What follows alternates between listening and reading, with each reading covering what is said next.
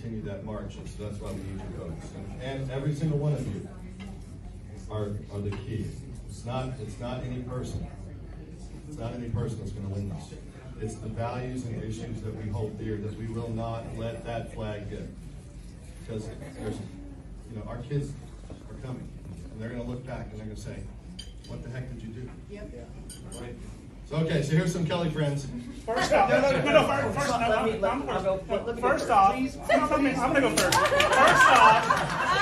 First off, Delegate Cox, those kind of comments where you're separating the party is the reason why I'm at this point not voting for you, and I am voting for Kelly Schultz.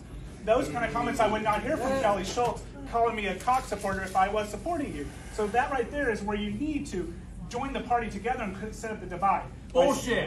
Hold on. Excuse me? That's right. I said. He's I love you, man. Hold on. I have my question. Let me ask my question. Don't fool yourself, man. No, he's for freedom. May I ask my question? Please. My question is, that I've been trying to ask is, and I've seen several of your... Ask it.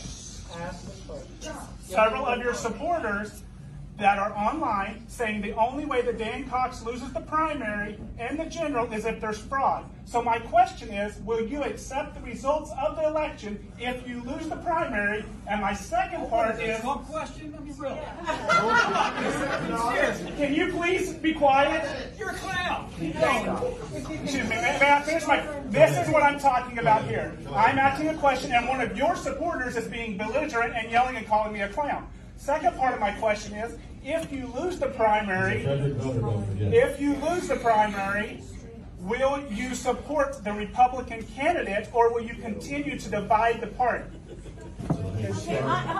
He's not dividing this party. I asked the question of Delegate Cox. That's not a fair statement. That's not a fair statement. Mine is neutral. You can answer it. I know Dan can answer it. Go ahead. Just answer my question, all I'm asking. It's not a fair question. How is it an unfair question? There were three parts to your question. Question number one was about an inference, insinuation of dividing the party. Let me tell you this, sir. The only person that's divided our party is the man who put Biden in the White House, and that man still sits as our governor.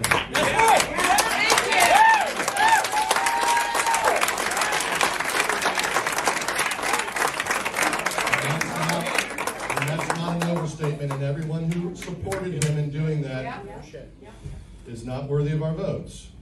And that's not an overstatement. Let me tell you why. He was president of the NGA. He ran a shadow government with Cuomo by his side to undermine the President of the United States at every single point. And that was wrong. Number two, you asked about whether I'll support the winner or the I asked Republican if winner. you would accept the results if you lose the primary. I'm getting to that point. I'm working my way back. So let me answer both in one question first. Will you? Yes. If you win the primary, I will accept you as the Republican nominee. Okay, because I saw something online that you said you would never support me because of whatever your I have never said that I would not respect the Republican nominee. Well, good. Well, then that's Will you? I'm asking you. You're the candidate up here. Will you support the nominee if you are not the nominee of the Republican Party of America? So let me answer it this way. When Kelly and I have a debate, and we have the opportunity to answer it together, let's wait and see. Kelly's already answered. I asked her, and she said she would support the Republican nominee. Well, that's great. I tend to be that way, by the way. Let me just tell you something about who I am. Okay, my wife and I got down on our knees to pray about this because of the last thing that we had on our agenda. I did not want to be controversial in our party, and I knew that all of the powers that be with the money, people that support the governor, would accuse me of that. But I had to ask myself the question, a simple question. And it goes back to looking at our freedoms from a kind of a more global or a bigger perspective. When we finish our terms on earth, are we going to be looking back and saying that it was right for the first time in 400 years to shutter our churches and to threaten with arrest anyone who would try to go to church or to go to a food bank, unless, by the way, unless you could go to Walmart or Home Depot. I guess we could have had we could have had a nice party, we could have had a nice dance at Walmart. You know, they even tried to ban dancing. Lockdown Larry's a tyrant. And when we look at the principles, If we embrace as a party someone who's willing to do that again, that's not a Republican.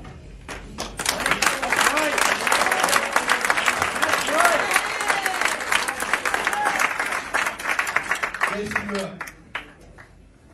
I am a Republican, so it goes without saying that I will support the Republican nominee.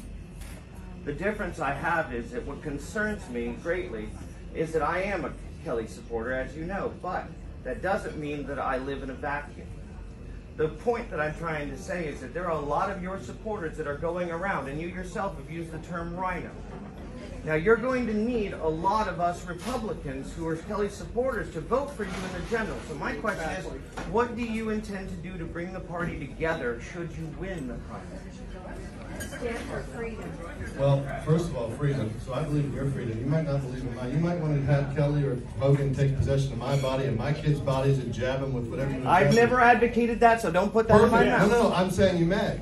But I'm glad to hear you don't. But that's who you're supporting right now. Now, until that changes, it would be beautiful to hear it change. It would be beautiful to say, I was wrong to do this. Okay, that would be great to hear. That would be a great step to unifying the party. But here's how we unify the party. It's not about, at the end of the day, Republican against Republican. At the end of the day, we've got socialists that we've got to fight. And we all will fight that together.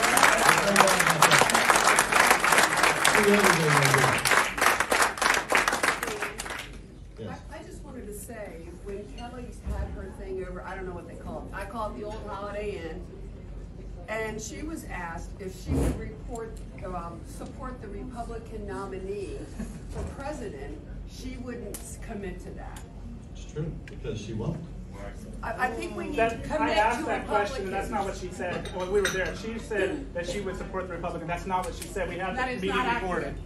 We have the meeting recorded, and that's not what her answer was. Her answer was, yes, I will support the Republican nominee for president. We have that meeting recorded on our Facebook. That is another false narrative that's being put about her. There were